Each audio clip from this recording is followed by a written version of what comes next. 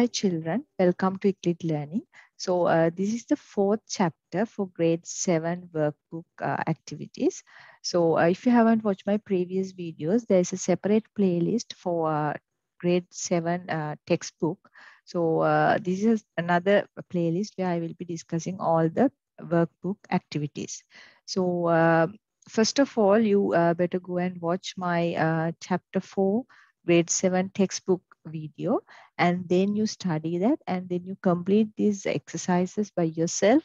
After that, please come and try to check whether your answers are correct or wrong, because don't just copy the answers directly from the video, because then you are not getting anything. Okay, let's start. Word processing. One, you have to put a tick for the correct statements and a cross for incorrect statements. So first one, word processing is a computer hardware based operation. Wrong, because it's a software related operation. It's actually a word processing is like software related thing. And then comes the Open Office Write is a word processing software. Yes, that's true. MS Word is the very first word processing software created. Wrong. So if you check your textbook, actually Wordstar, this is the actually first word processing program which was developed in 1979. So based on this, that statement is wrong. Okay, fourth one, Linux is not a not a word processing software. Yes, that's true, because Linux is an operating system. It's not a word processing software. So this statement is correct. What is word processing? What do you mean by word processing? So that means you can compose, that means create, edit, or store, right? Any text document in any style or any format you want, right? So that is actually word processing. Clearly explain the term word processing software. So software means the computer program which helps you to do the word processing, basically, right? So the computer program capable of creating a document, edit it, modify it, its styles and formats and everything. And then if you want, you can save it, or if you want, you can print it, right? So all these things are supported in word processing softwares. List 5 advantages of using software for word processing. So you know now, in earlier days, we didn't have word processing softwares, right? Either you have to write it with your handwritten documents, or you have to use this typewriter. So main issues were like the presentation, the look of it, and now modification, those things can be easily done in this software. So like that, so many benefits are there over the traditional way of doing that, right? So here, what are the 5 advantages of word processing? Can create documents, can edit very easily, right? And can store these documents for future usage, can print documents, and you can take multiple copies at the same time, right? And you can do the formatting, stylings, right? So if you manually do it, it's very limited things you can do. But due to the usage of word processing software, you can do any kind of formattings, right? Editing and all, it's very easy, right? And then it helps to do this grammar and spelling correction as well. And it shows all the errors and give a chance for you to do the correct. So like that, there are so many benefits of word processing software. And in the third one, they have given some pictures for you and asking you to fill and these squares, right? So the first one, A, is actually Microsoft Office Word. So this is the relevant icon. And B, Open Office Writer, it should be this one. C, Coral Word Perfect, and this is this Word Perfect thing. So here it is. D, iWork Pages, so it's here. And then final thing is LibreOffice Writer. It should be this one, very easy because the name itself is available there.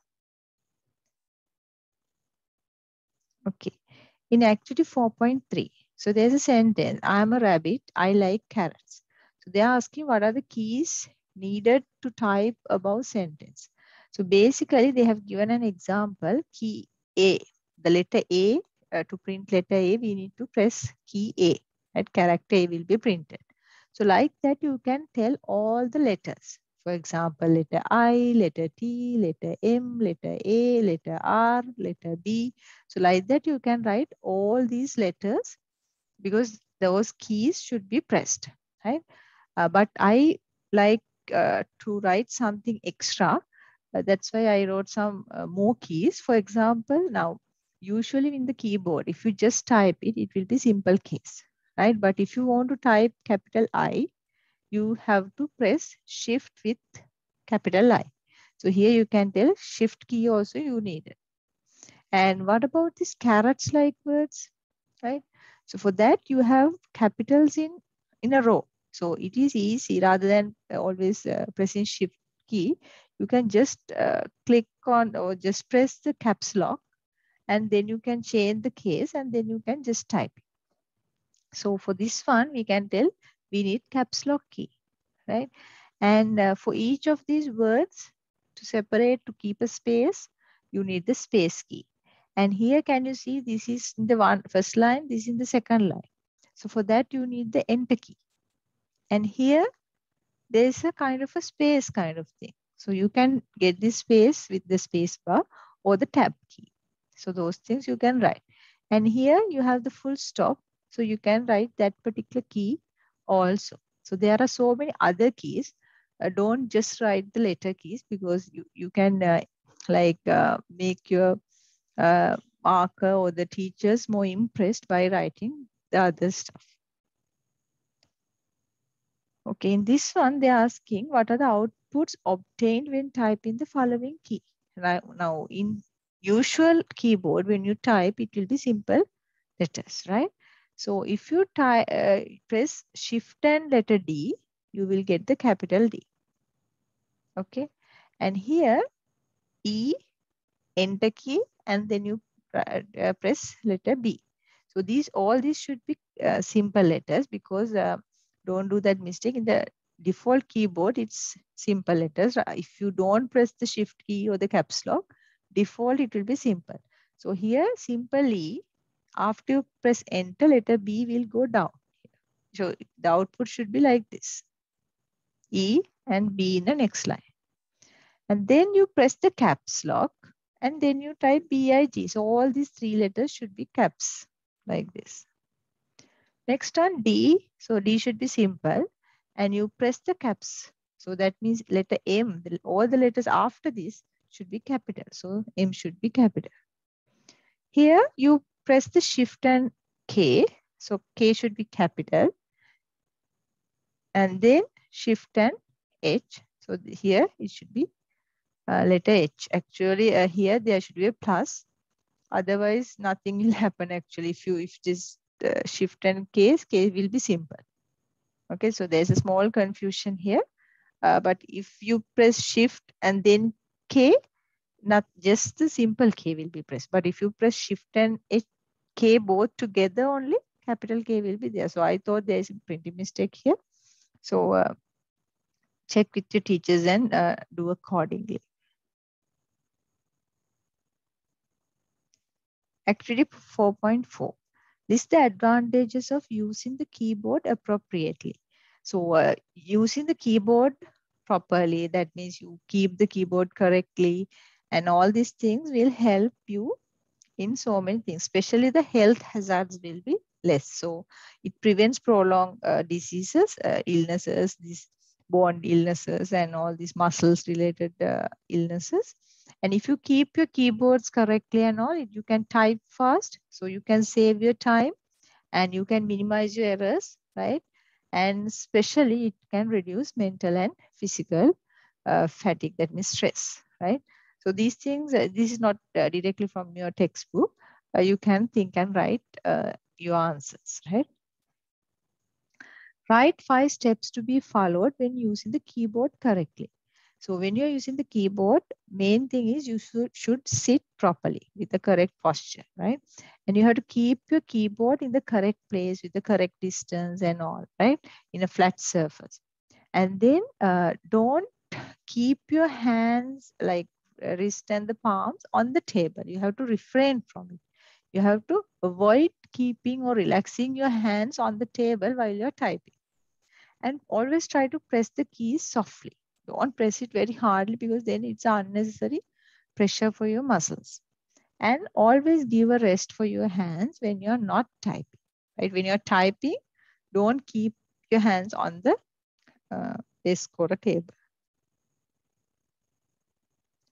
So activity 4.5. So they are asking, now you know when you're typing, you have to use both your hands, right? So there are specific letters you should press with specific fingers, right? So it would be better if you refer this picture in your textbook, page 40. So open this up and then check the answers, then you will understand what really happens. Now, for example, if I quickly explain this orange color finger, that means little finger on your left hand should cover this orange color letters. Understood? And this one, this is the ring finger of your left hand. So it should cover these letters, only 4. And this is the middle finger of your left hand. So it should cover these letters. And this one is your index finger of your left hand side. It should cover these 2 lines, right? And thumb, it's blue. All these keys can be done using right side and the left side all together, right? So for example, space bar, you can press with any of these thumbs. Then this one, again, it's the index finger of the right hand side, which will cover these 2 lines. And middle finger of the right hand will cover this line. And ring finger will cover this one for the right hand. And all these keys should be covered with the little finger of your right hand side. So if you are very familiar with this one, you can easily answer the other question. So based on that, letter J should be pressed with Q. This finger, that means in your right hand side, it should be your index finger. Letter S should be with finger B, that means the ring finger of your left hand side. Shift, so there are 2 shifts keys. So either you can press with little finger of your left hand side or little finger of your right hand side. Space bar, I told you in the when I explained the early pictures, you can use both these thumbs, E and P. And for the percentage mark, right, it's near like the number key 5. So it should be pressed with D. That means the index finger of the left hand side. And question mark, it's actually in the right hand side. So you can try with your little finger in your right hand side. Letter T again with finger D, and letter B with again finger D. So this is very easy if you refer the earlier picture I showed you. What is touch typing? So touch typing means without looking at the keys, you just type quickly and accurately, right? So third one, list 3 advantages of practicing touch typing. So touch typing means you are not looking at the keys, you are just typing. So definitely you are going to type very fast, which will save the time and it improves your skills as well, right? And can improve the accuracy. You can minimize the errors and you can quickly type. So this is creating more opportunity for the, for some jobs, they directly check the speed of the typing, right? Can reduce mental and physical fatigue also. Right, the importance of using a software for touch typing. So in your lesson, we talked about that there are some softwares which support you to learn this touch typing. So especially if you want to become a software engineer or related occupations also, it's very important to have good typing speed. So for these things, you can practice with touch typing softwares. So from these softwares, it's very user friendly and very easy to learn this typing, and they teach you by step. Right? For example, usually they start with the letter F and letter J. So those things first you will be trained. So like that, step by step, they will improve this typing. And you can check your self-improvements. Usually they will tell you accuracy and your speed. So those things will be like kind of reports and charts they will show you.